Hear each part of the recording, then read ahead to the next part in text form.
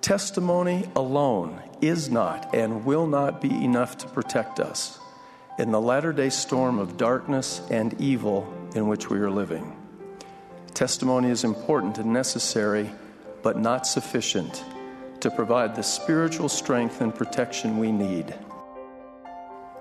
The essence of the gospel of Jesus Christ entails a fundamental and permanent change in our very nature, made possible through the Savior's atonement.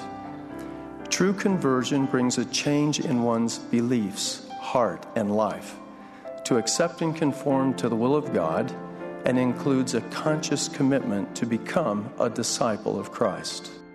Knowing by the power of the Holy Ghost that Jesus is the Christ is important and necessary. But earnestly coming unto Him and giving our whole souls as an offering requires much more than merely knowing. Conversion requires all of our heart, all of our might, and all of our mind and strength.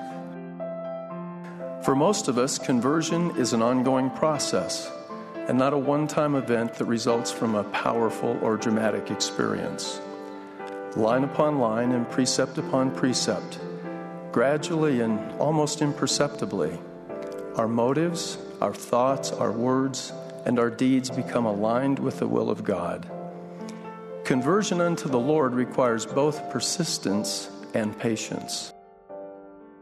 I now want to use one of many possible interpretations of the parable of the 10 virgins to highlight the relationship between testimony and conversion. 10 virgins, 5 who were wise and 5 who were foolish, took their lamps and went to meet the bridegroom.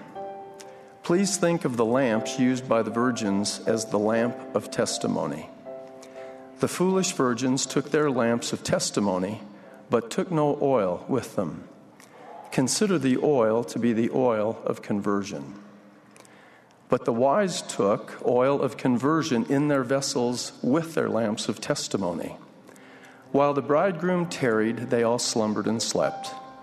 And at midnight there was a cry made, Behold, the bridegroom cometh, go ye out to meet him. Then all those virgins arose and trimmed their lamps of testimony. And the foolish said unto the wise, Give us of your oil, even the oil of conversion. For our lamps of testimony are weak and are gone out. But the wise answered, saying, Not so, lest there be not enough for us and you. But go ye rather to them that sell, and buy for yourselves. Were the 5 wise virgins selfish and unwilling to share? Or were they indicating correctly that the oil of conversion cannot be borrowed? Can the spiritual strength that results from consistent obedience to the commandments be given to another person? Can the knowledge obtained through diligent study and pondering of the Scriptures be conveyed to one who is in need? Or can the peace the gospel brings to a faithful Latter-day Saint be transferred to an individual experiencing adversity or great challenge? The answer to each of these questions is no. As the wise virgins emphasize properly, each of us must buy for ourselves. These inspired women were not describing a business transaction. Rather, they were emphasizing our individual responsibility to keep our lamp of testimony burning and to obtain an ample supply of the oil of conversion.